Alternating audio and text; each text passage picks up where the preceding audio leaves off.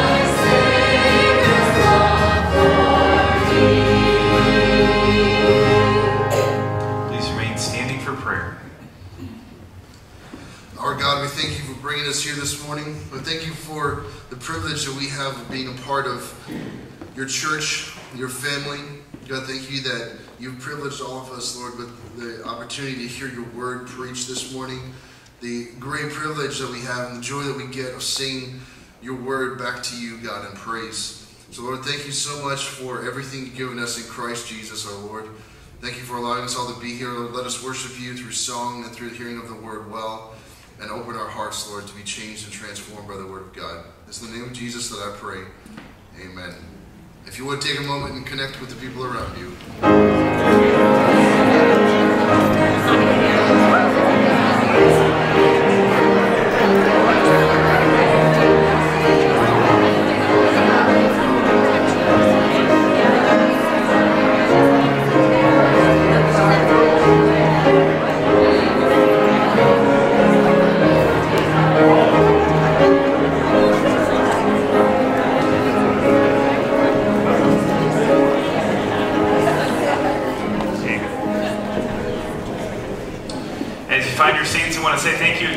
With us here at First Baptist Church of Mishawaka, Indiana. Maybe it's your first time here with us, worshiping the Lord together as a congregation, or maybe it's been a very long time since you've been with us here. Either way, you are honored guests today. Hope that you've already been welcomed. At this moment, our ushers are coming down the aisles. They'd love to give you a card and a pen, and you can keep the pen, but we just ask that you would fill out the card and return it to us sometime today, either maybe later in the offering time or after the service at the Guest Hospitality Center over here. If you could return it to us, we'd love to give you a gift and say welcome and thank you for worshiping the Lord together with us this morning. We have a few announcements as we begin. I would like to give one more announcement about the worship choir. We'll be starting in 2 weeks. Next week we'll be in the park, but the week after that will be our first rehearsal for worship choir for the fall season. Looking forward to that. Maybe you'd like to be a part of that and you haven't let me know yet. Please fill out a choir commitment card if you're planning on being a part of that, or if you have some questions about it first, feel free to talk to me. We'd love to have some new faces and some new voices in choir if you're interested in that. We begin rehearsing at 8:45 a.m. on Sunday mornings. We rehearse each Sunday all the way through the end of the year, or until the Christmas season at least. So if you'd like to be a part of that, feel free to fill out a choir commitment form, and then you can put it either under the office door, or you can give it to me, or put it under my door, just to let me know that you're planning on being a part of that. We have a few more announcements. As Pastor Nate said, next week we will be in the park, and so I want to give you information about that. If you're not sure where that's located, if you just go out to the front of the church to the light and turn right, that's Patel Park, just down there. It's in the bandstand down at the end. Bring a lawn chair. We will provide chairs, but I'm sure your lawn chairs are more comfortable, so bring a lawn chair for that. Bring sunglasses. Dress casually. We're outside. Now, someone asked, what if it rains? If the weather does not cooperate, then we'll just be back here. So if you show up down there and there's no one there, then we are probably here. I do want to encourage you. We will have a shuttle bus that is running people back and forth. If you would like to park here at church, you can do that. So up until just a few minutes before, we'll have the bus coming back and forth. And so come here. There is not a lot of parking down there, so if you show up late or if you show up and there's no parking, this is the place to come.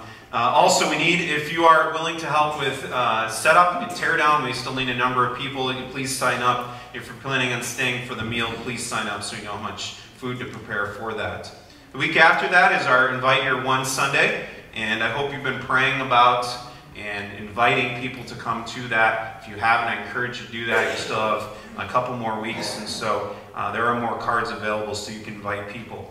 Tonight is a busy evening. There is an Awana meeting at 5 o'clock. If you're planning on working in Awana, maybe you have or you haven't, but you would like to, be at that meeting at 5 o'clock, and you can find more about that. And then at 6 o'clock, this is not in the bulletin, but at 6 o'clock we will be having a missionary family here. Micah Tuttle, that is Andrew Hines' brother-in-law. Him and his Micah's family will be here. They were here about 4 years ago. They're ministering in the country of Georgia, and they're going to be here tonight to give us an update and tell us more about their ministry. So I encourage you to be here for that. I know you'll enjoy that. Also, growth groups this week as well. But I want to make one note in the bulletin. It said that those of you who normally meet at the Watson's house, this week it'll be at the Swineharts, and so just make that note of that. I'm going to ask our men to come forward for our morning worship offering, and as they're coming, let's pray. God, we do thank you that we can be here to worship you. You are just such a powerful, yet at the same time loving God. And so, Lord, as we come this morning, we are thankful for all the many provisions, not just life, not just how you provide for us day to day, but, Lord, most importantly for our salvation. So, Lord, we desire to worship you, and we have this opportunity through our giving, and I pray you'll help us to do it out of love for you, and not just out of obligation. Lord, we thank you again in Jesus' name. Amen.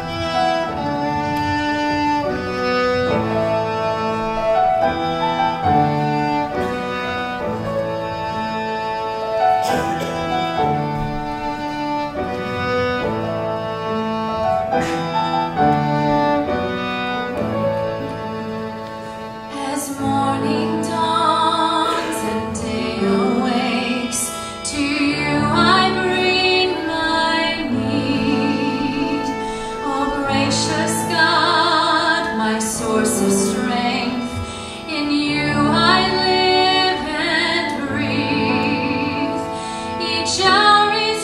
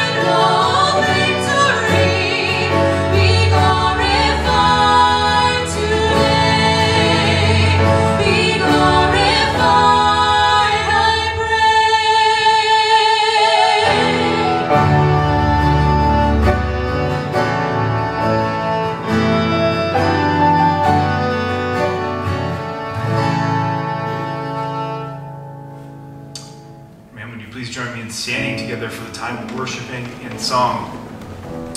Scriptures say, "In him we have obtained an inheritance, having been predestined according to the purpose of him who works all things according to the counsel of his will, so that we who were the first to hope in Christ might be to the praise of his glory."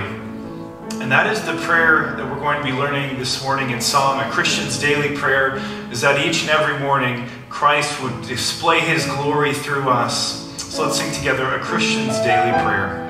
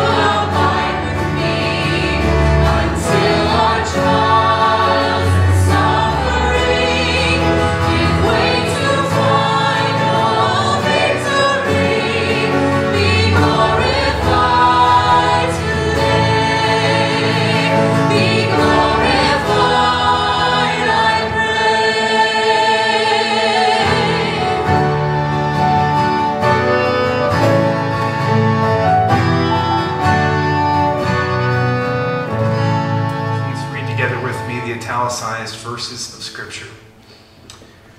The Lord is my shepherd, I shall not want. He makes me lie down in green pastures.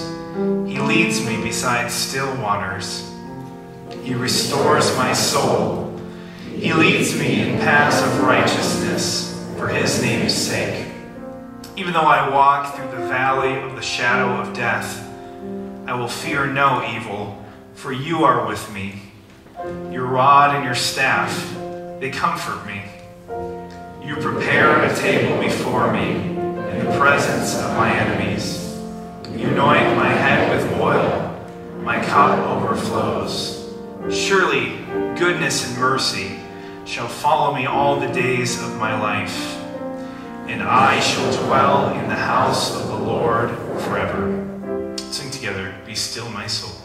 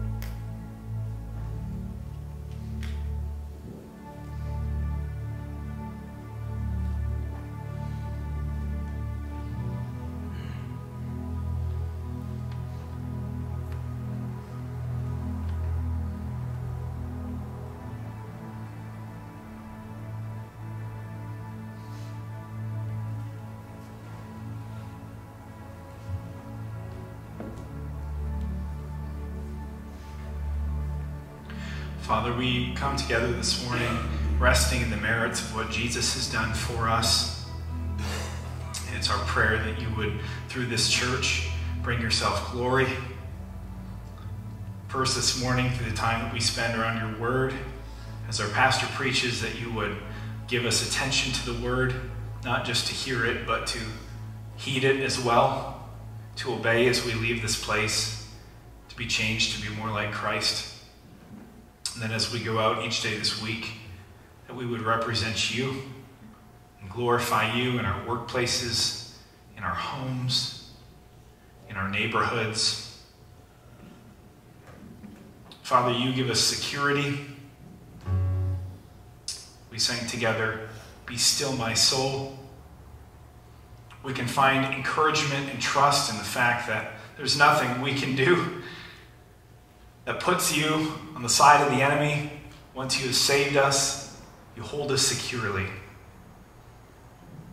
And so, Father, this morning we rejoice to know that though we may have had a week in which we sinned many times, a week in which we fell, we rejoice to know that you pick us up.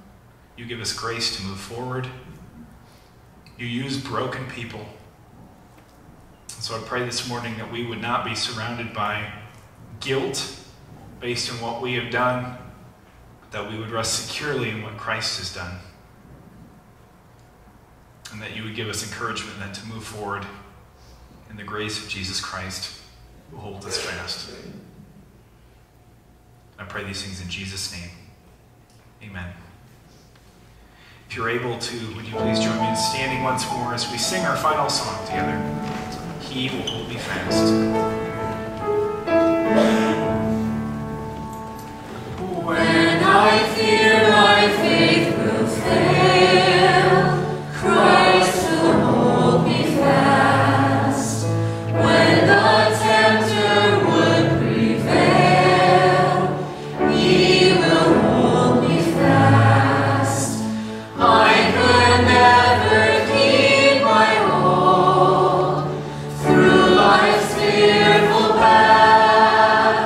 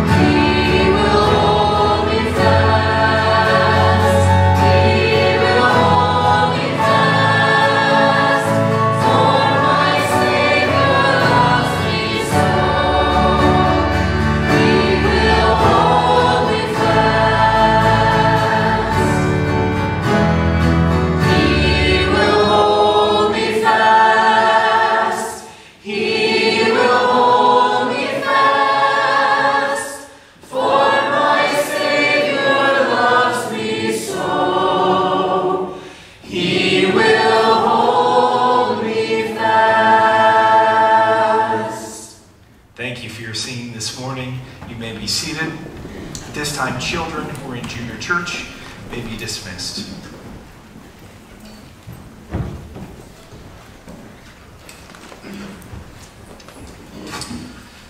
This morning we'll be having our scripture reading from Psalm chapter 4.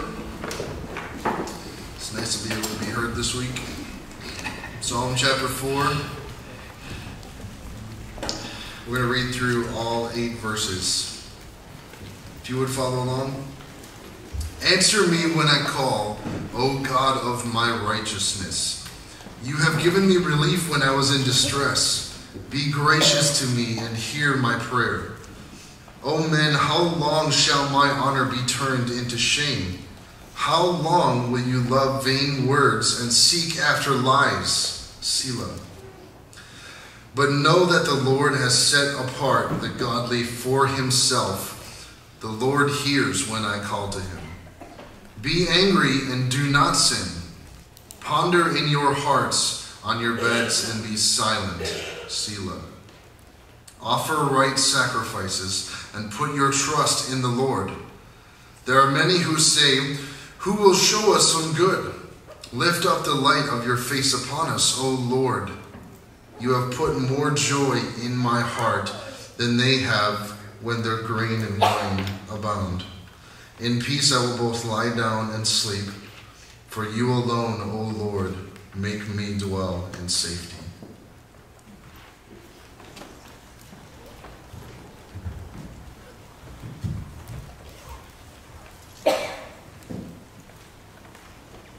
Let's pray. God, we are thankful that we can study your word this morning, and I pray you help us to understand this psalm and see that its impact on us and its meaning for us even today. We ask that you are glorified through this time. We ask this in Christ's name. Amen. If you haven't turned there already, turn to Psalm 4. Psalm 4. We concluded last week a series that we had been on for 9 months on the gospel. And I was been praying about for the last few months about what I was going to do when that finished.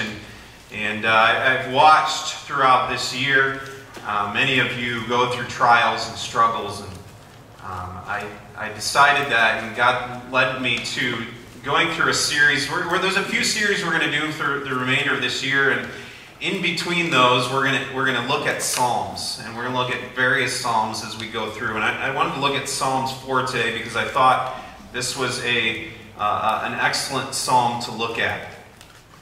Have you ever felt alone? Have you ever felt like nobody cared? I mean, you're in a world where there's people all around, and you have family, and you have friends, and yet you feel alone. Feel like you're suffering and no one knows what's going on.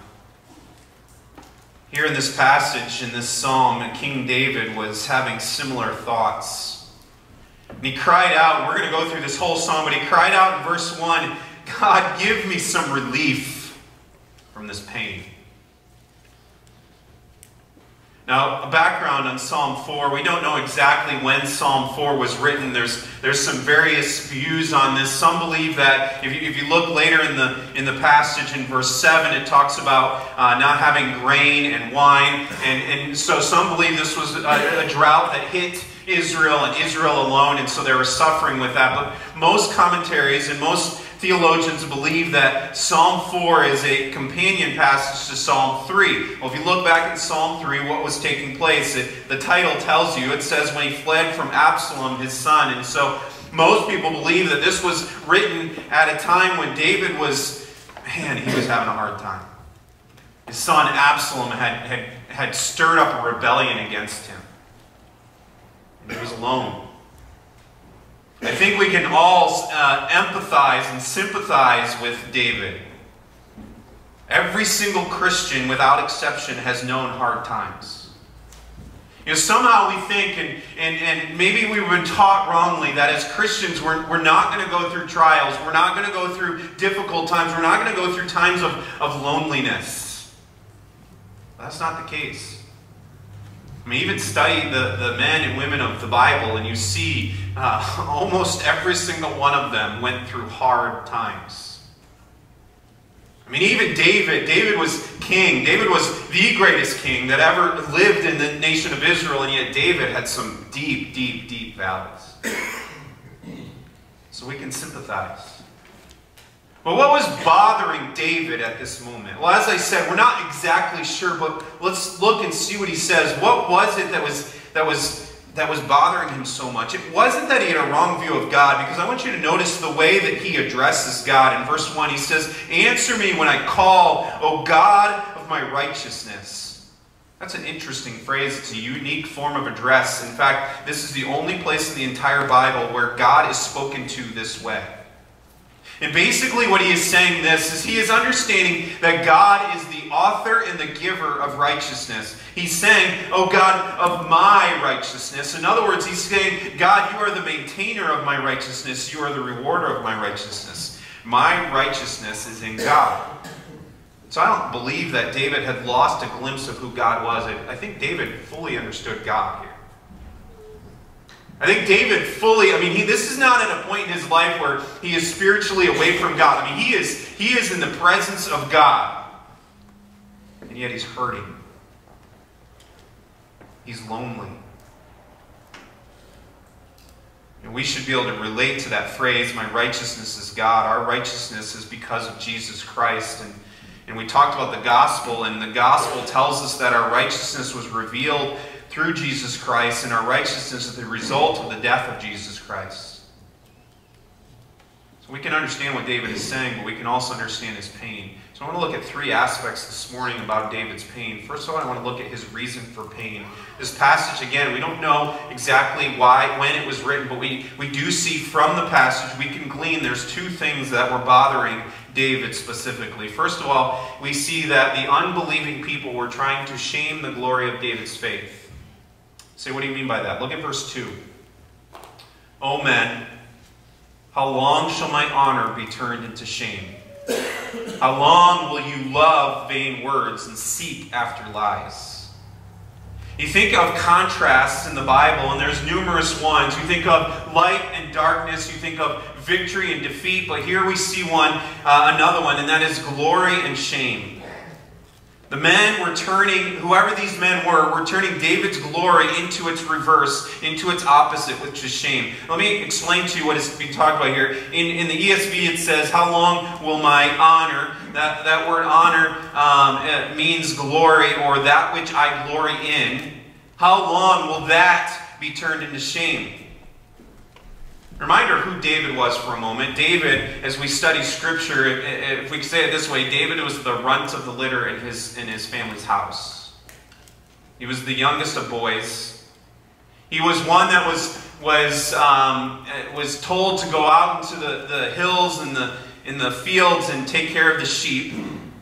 His father did not even consider him worthy. When Samuel the prophet came to appoint the next king, his father didn't even feel him worthy enough to bring him to that assembly.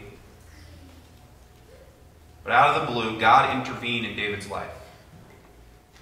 God raised him up. God gave him a victory over Goliath. God made him one that was praised. He was elevated and protected and prospered because of God's amazing grace. And David understood that. And David is talking about the glory. But what David is talking about here with the glory or this honor is not his own. He's not saying, "Hey, you have soiled my reputation." He's saying this, "My glory." In other words, it's the glory that he had. But what was he referring to? He's referring to God. He was referring to all that God had given him by the mercies of God.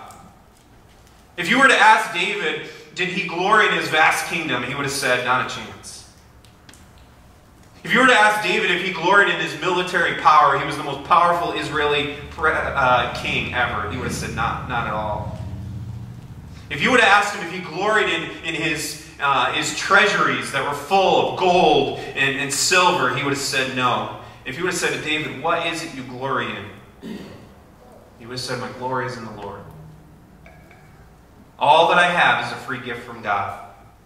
I am nothing without God. He is my glory." And that is what he's talking about here when he says, "Oh men, whoever these men were, how long are you going to turn the glory of God into shame?" These men had taken a knife and they had They had stabbed the glory of God and they had turned it into something that was not glorious. These men were opposed to God's commands. They belittled the words of God. They put down the prophets of God. They ignored the Sabbath of God. They forgot the covenants of God. And they had turned all of that into something that they mocked. And they mocked David and they mocked his Lord. And just like we saw when David faced Goliath, David did not appreciate that.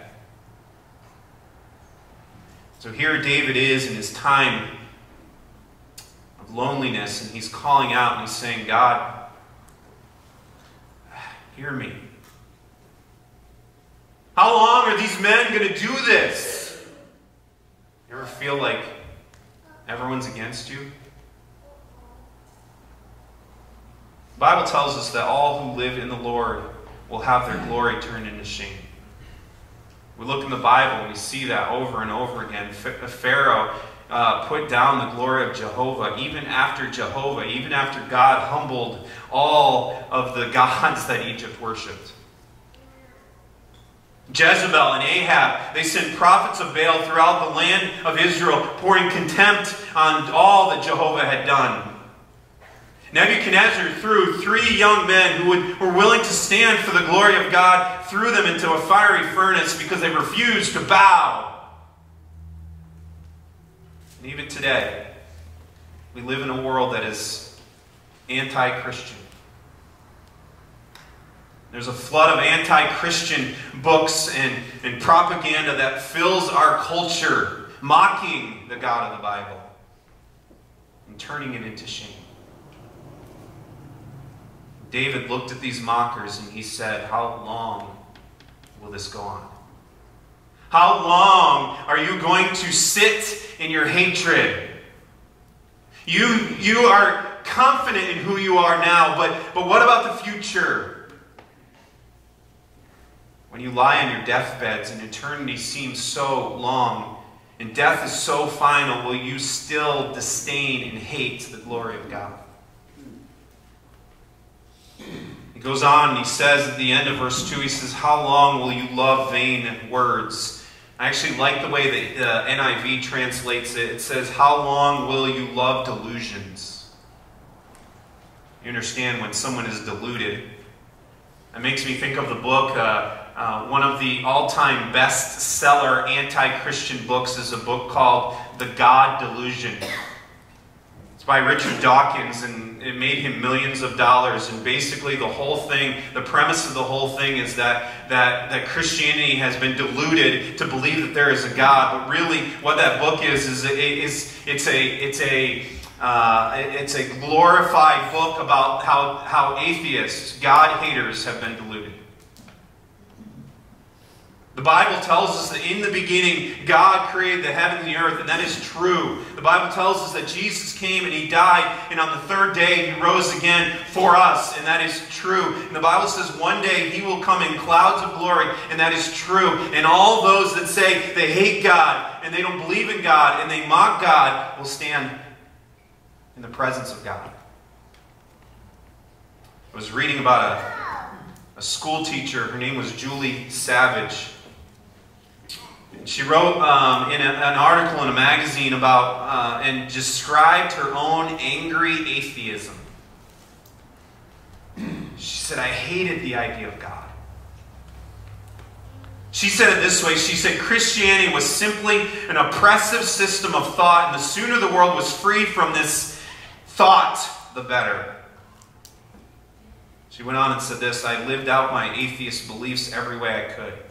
I even made a will that specified that I was to have a humanist funeral, and my funeral was to do this, was to tell the world that God was dead.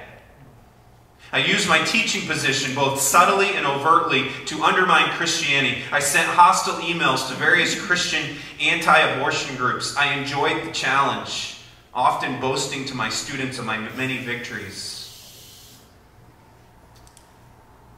One of the things that she describes was she would go onto forums, online forums, and she would debate, Christian forums, and she would debate with Christians. By the way, that goes on all the time. She would debate with Christians on how God didn't exist. There was one such person that she argued with, and this individual began to pray for her. And began to pray that she would be driven and understand the glorious reality of who God was. And one day he said this line from David. He said to her, he said, "How long, Julie, will you turn God's glory into shame?" Months went by and a change began to happen in Julie's life. An increasing, what she described as an intellectual curiosity replaced her fierce antagonism. She began to ask the question, "Are you really there, God?" One day she finally decided, she said, "I'm going to go for the first time ever visit a church." She described how she drove to this church that she was going to visit and she couldn't bring herself to go into the building, and so she sat in the car the whole service. The next week she did the same thing, and for 3 or 4 weeks she did that, where she drove there and just sat in the car. Finally, on the 5th week, she got out of her car and she walked into the service and she sat through an entire service. She did it again the next week and the next week and the next week. She said she attended for months. All the time, all she said to herself was she was looking for ammunition, how she could give a final blow to this God that Christians worship. But she began to be pricked. She said to herself, "I'll just ignore him and he'll go away." One day she described she went to bed early because she was tired, and at 1 o'clock she found herself wide awake. She says, "I remember going downstairs and just sitting there, and a sense of nothingness grew inside of me. And suddenly I became aware of the presence of God. I didn't see him. I didn't hear him. But I knew his reality. And I knew he was saying to me, 'Julie, that's enough.' And he was right. During the moments that followed, I decided not to adopt some religious principle or embrace some therapeutic system. I didn't even become that religious, as some would say. Rather, I entered into a relationship with God, the one who had hung on the cross for me, so that I could know him." Later she said, on reflection, "I believe that awful nothingness I experienced that night was a glimpse of what it means to be separated from God for all eternity." And her life was changed by the power of God. She said years later, "I've discovered in the past years that he is no delusion, but he is real." And see here, David is grieving.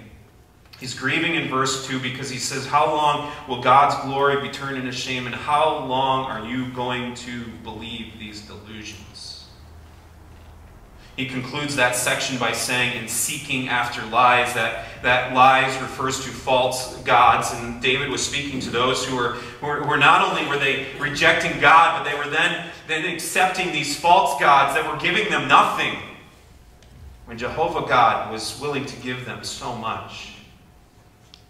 So David his reason for his pain was they were turning the glory of God into shame. Secondly, this is where it hit home for David, was God was not immediately answering.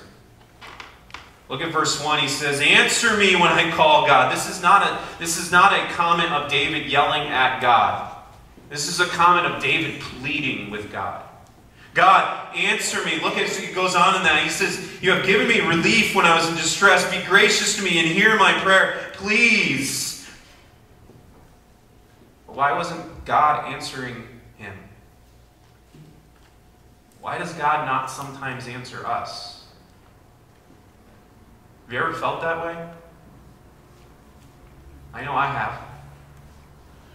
I know I've had moments of begging and pleading, moments of getting on my knees in tears saying, "God, where are you?" And I know full well where he is. But in my heart I ache. And that's what David's doing here, because sometimes we have this opinion that God is like some waiter in a excellent restaurant, and he comes to serve us and he says, "What can I get for you? Are you ready to order?" Is everything to your liking? Is there anything else I can get you? But God is not a celestial waiter. We wait on God. He doesn't wait on us. And He answers us when and how He deems best. Why? For our own good. And sometimes, and David understood this, is sometimes God waits because He knows we're not ready for the answer yet. So He tells us to wait. Many of you probably have read the book Pilgrim's Progress by John Bunyan. It's an allegory of coming to Christ and the journey in our Christian life. And the main character in the story is a man by the name of Christian. And somewhere in his journey, he meets a man by the name of Hopeful. And he's talking to Hopeful, and he's asking Hopeful when he came to assurance of his salvation in Jesus Christ. And Hopeful explains to him, he says this to him, he says, I have prayed over and over and over again for God to reveal Himself to me, but He doesn't. He even made this statement, he said, I prayed 100 twice. In other words, I prayed so many times that I'm weary of praying. And Christian said, why did you give up then? And he makes a statement, he said this, I believed that was true which was told me. That without the righteousness of this Christ, all the world could not save me. Therefore I thought, if I leave off, if I stop to pray, then I die.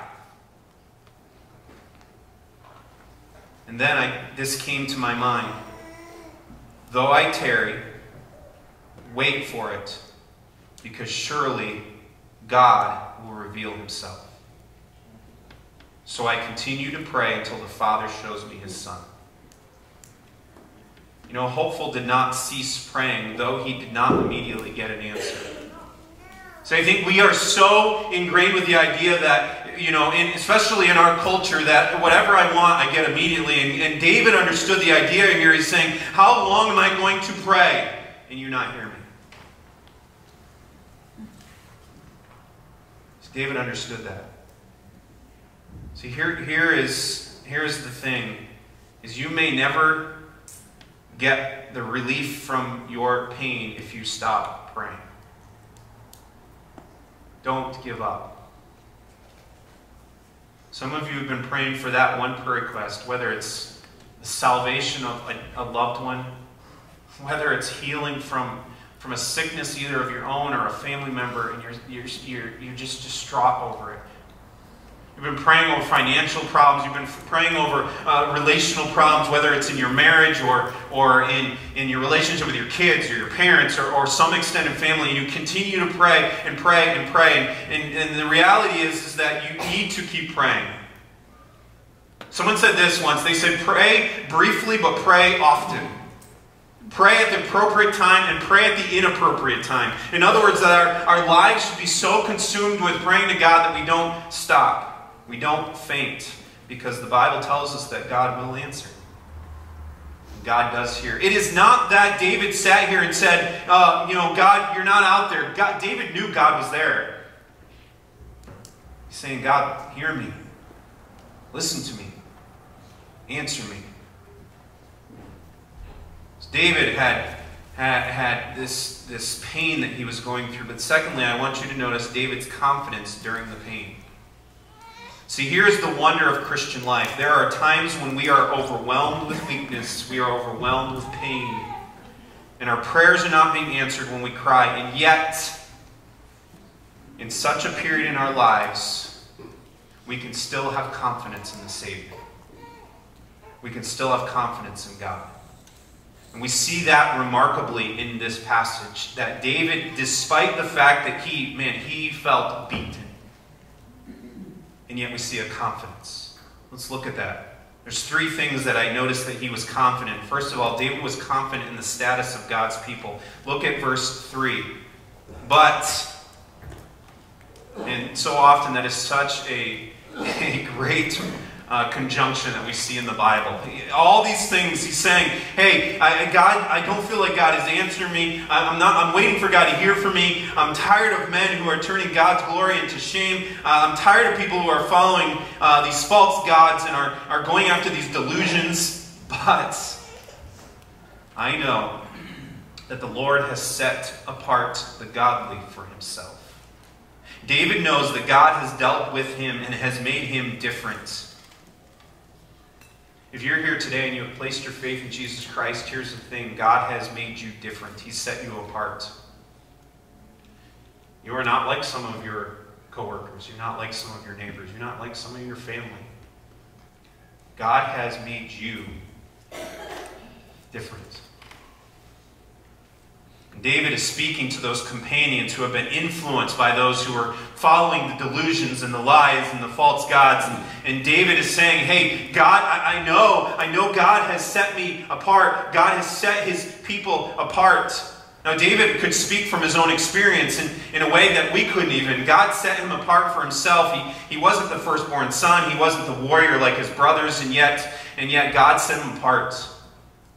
One by one, God rejected all of his brothers, but he chose David, a little shepherd boy, to do the work of God. And so it is with us. Even though we're not kings, we're set apart. Now, we're set apart in a different way because the Bible tells us that when Jesus Christ came to earth, he died for you and I, so that we could have Christ's righteousness. Not our own, so that we can be set apart, so that we can be different. It's not because of anything you have done. It's not because you are outstanding. It's not because you are gifted. No, it's because God has set us apart. He did that because he loved us. Why? Why would God choose us? Why would God set us apart? Why would God love such inconsistent sinners? Because that was his will. And today, your status, just like David's, but in a different way, your status is that you are set apart. And so that status should be something that inspires you with hope, even in times of distress. You know, the reality is no matter what distresses I go through, no matter what pain and agony, no matter what pain and agony you go through, if you are a child of God, then guess what? All of that is a part of God's plan for you. And you are his precious treasure. He loves you. And David said here, I know that God has set the godly apart for himself. And then secondly, and this is beautiful, David was confident in the privilege of God's people. Look at the end of verse 3. He says, and I know that the Lord hears when I call him.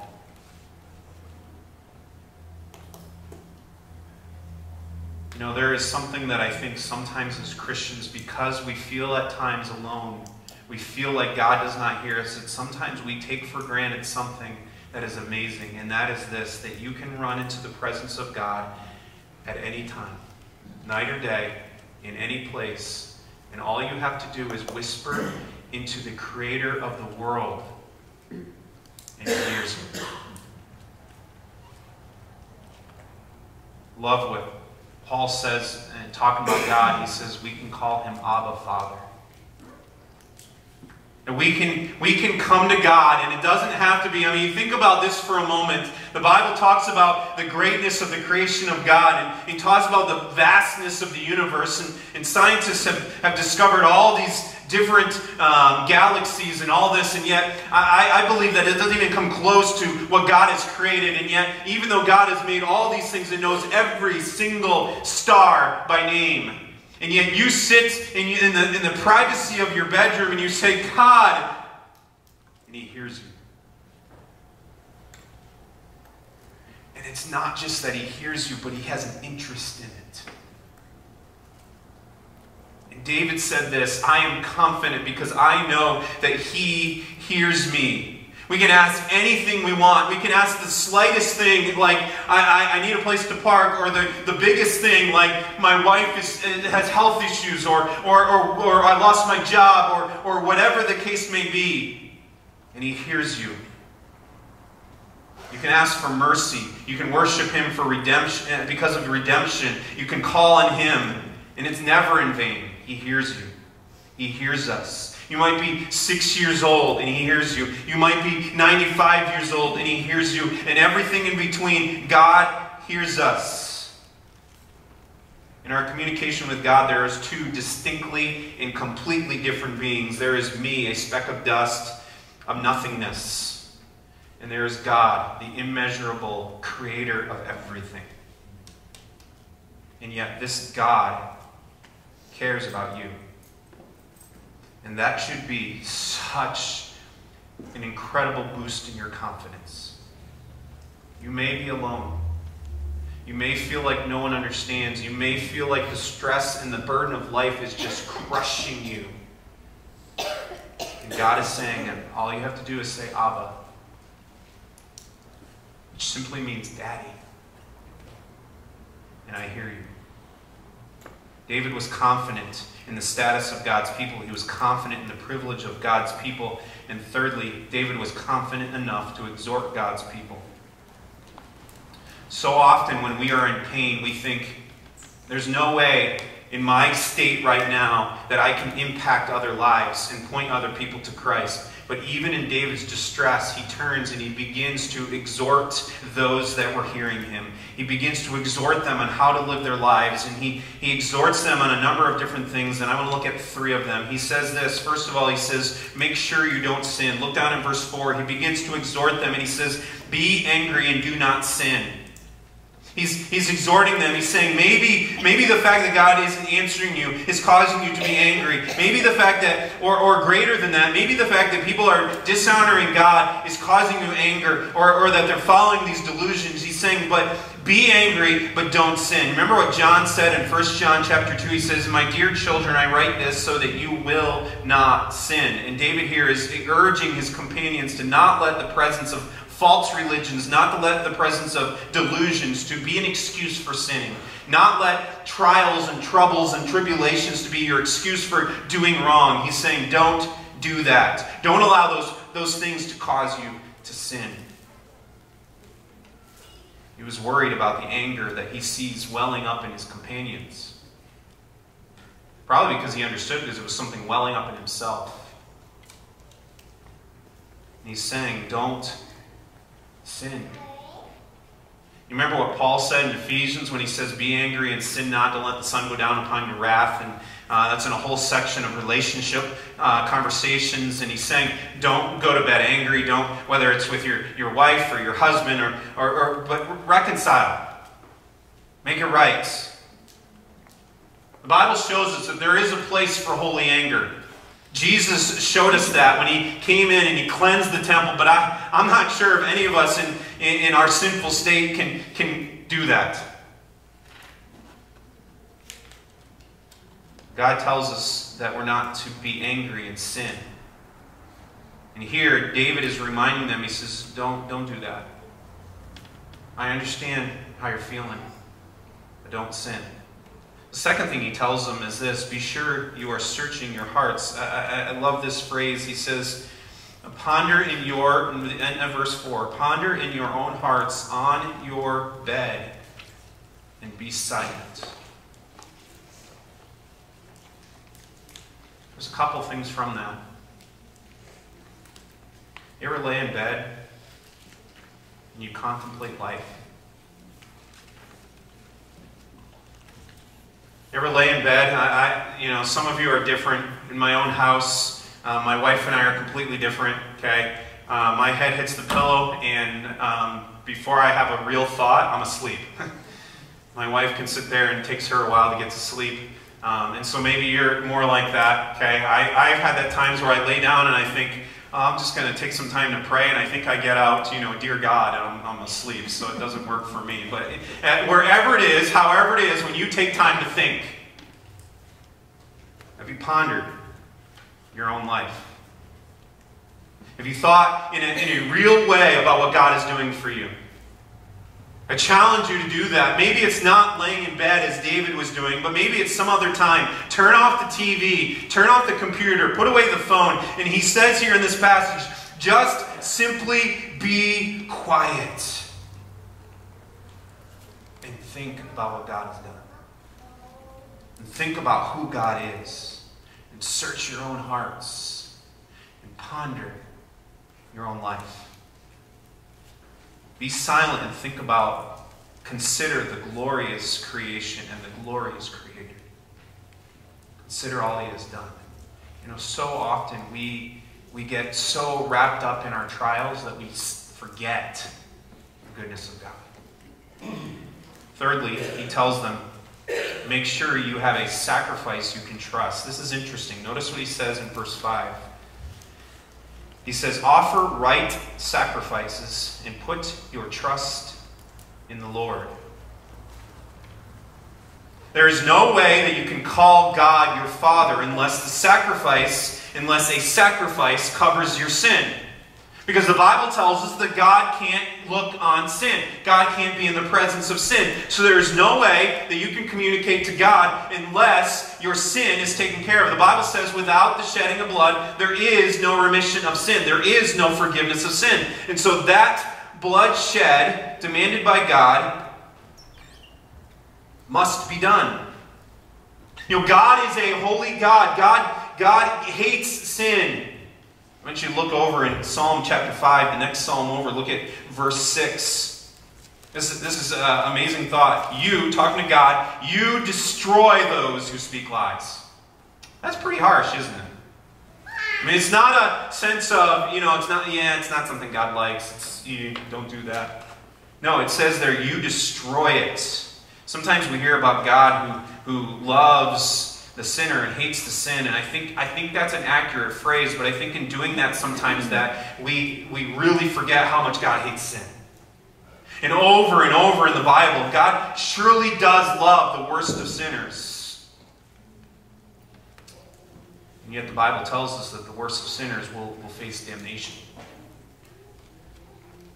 and judgment.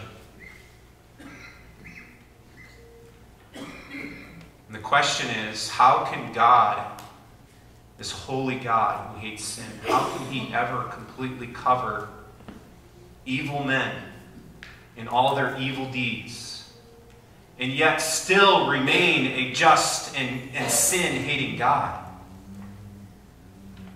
And the Bible tells us it's by a sacrifice. And not just any kind of sacrifice. See, David understood sacrifice as meaning something where they would go and they would offer an animal, but that's not what he's talking about. This sacrifice is different. It's a righteous sacrifice. It's an authorized sacrifice. It's a planned sacrifice. It's an acceptable sacrifice. It's a blameless sacrifice. In the Old Testament, that was displayed in lambs. But the blood of animals can't cleanse. The blood of animals can't cleanse real people of real sin. Animal sacrifices were just a symbol, and they were a symbol, and those in the Old Testament who believed that they were a symbol pointing forward to the Lamb of God. That John talked about when Jesus walked in, and I preached on this just a few weeks ago, and he said, "Behold the Lamb of God," that would take away the sins of the world. God is so holy that he must punish sin, and it happened at the cost of his Son. And David comes here and he says the message that I think we all need to hear. He says this: offer right sacrifices. Well, the right sacrifice is not something we need to offer anymore because Jesus did it for us. And then he says, and then put your trust in the Lord. Trust in God. And that was the confidence that David had. That God would get him through this because of all who God was. And then finally, in the next few moments, I want to look at David's peace during the pain. We looked at David's reason for the pain. We looked at David's confidence during the pain. And I want to look at David's peace. We continue on in verse 6.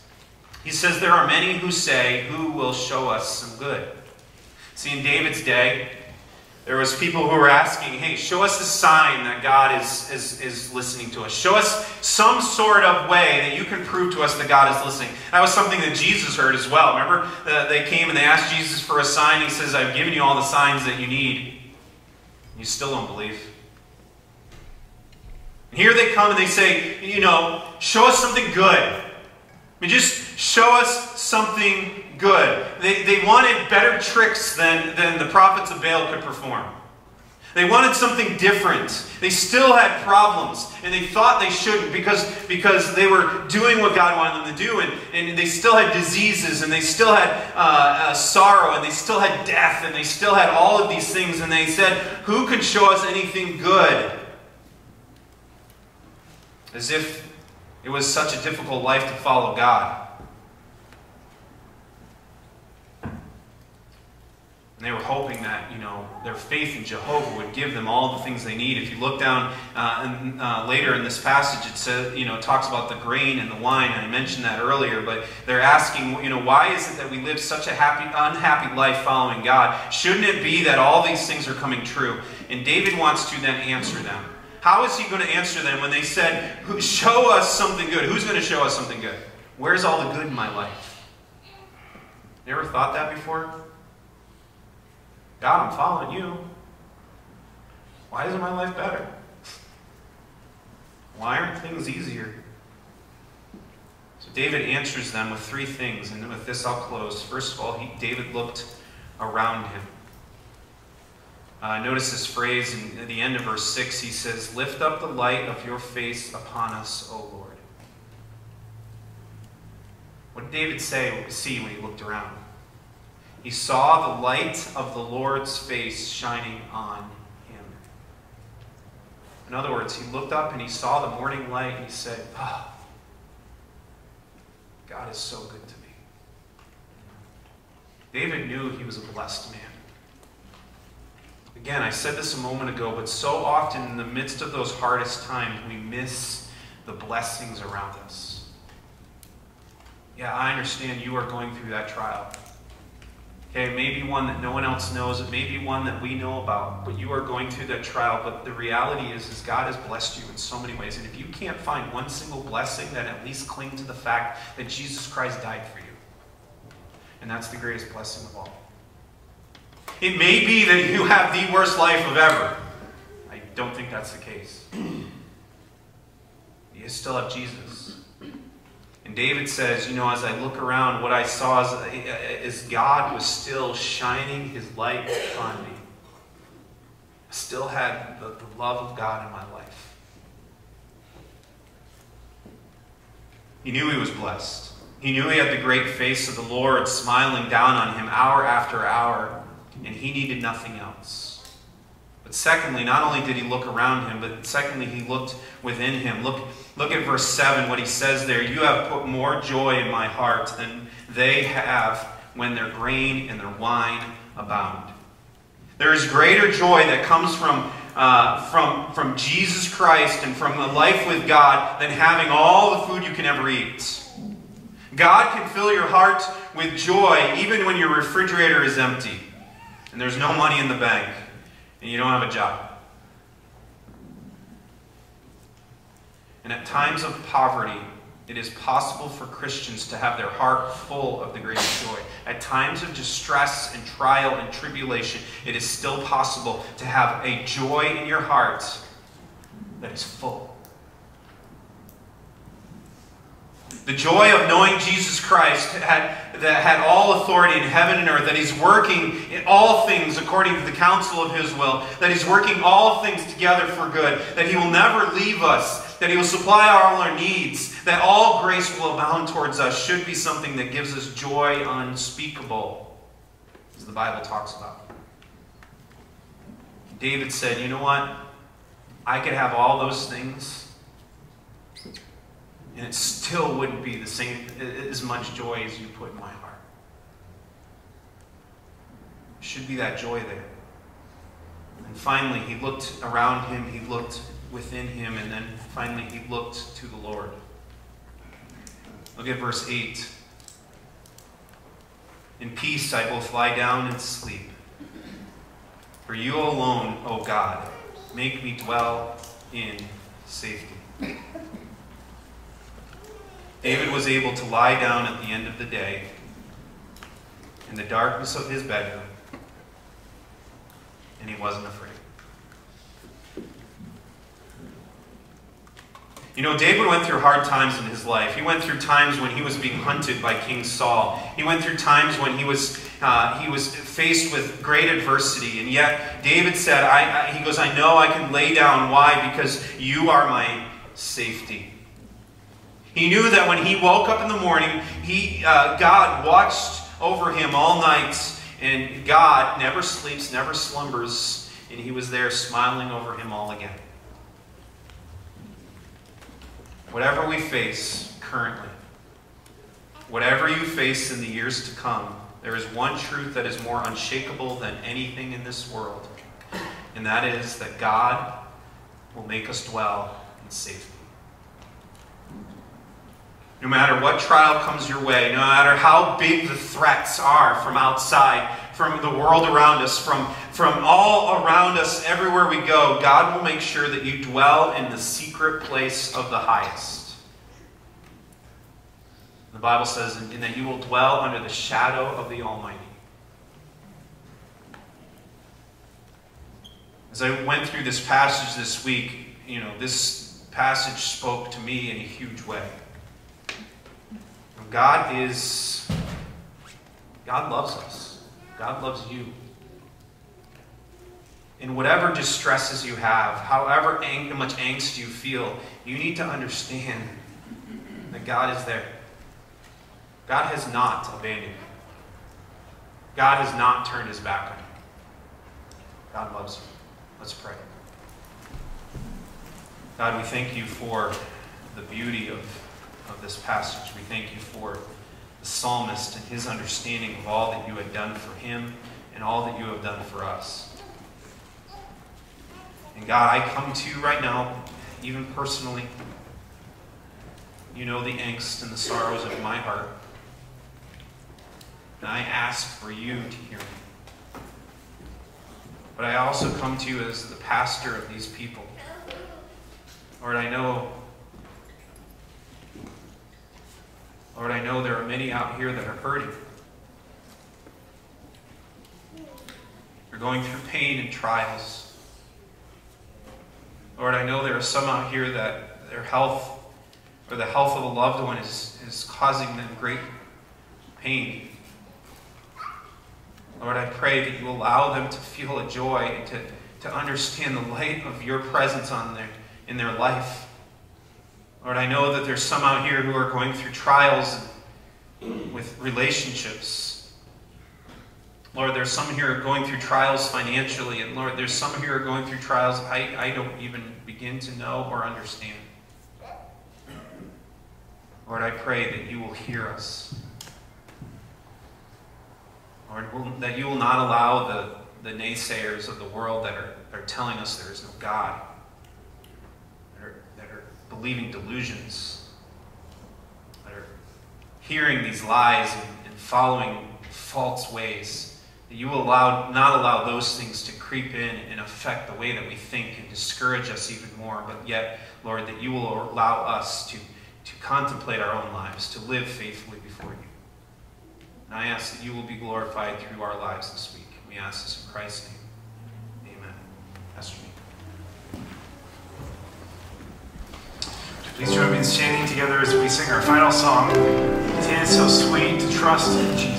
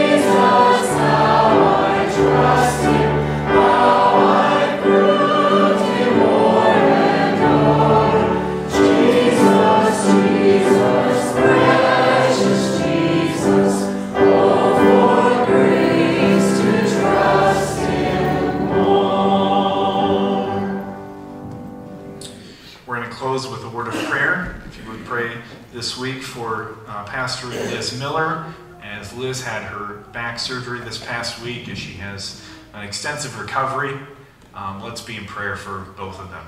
Should we pray together? Thank you, Lord, for this day, and I thank you for our pastor who has preached your word to us. I do pray that you would continue to use these words in our hearts, not simply that we would walk away and bless the message, but that we would meditate upon the message and continue to grow as a result of our interaction with your Holy Spirit, using your word in our hearts. We do lift up to you this morning Pastor and Liz Miller. Ask that you would give special grace to both of them, to Liz as she has had the surgery and as she'll be in recovery for quite some time. We thank you that the surgery was successful in the eyes of the medical professionals. And we just pray that you would now, this time, give strength to her body and give her spiritual strength as she goes through this road on recovery. And we pray for Pastor as well, and ask that you continue to give to him grace. Help him as obviously this has made a change between the two of them with their living arrangements as she's in recovery. Would you please give to him special grace at this time as well? As a congregation, help us to remember to uplift them in prayer as we go about our days. Dismiss us now with your blessing. In Jesus' name, amen.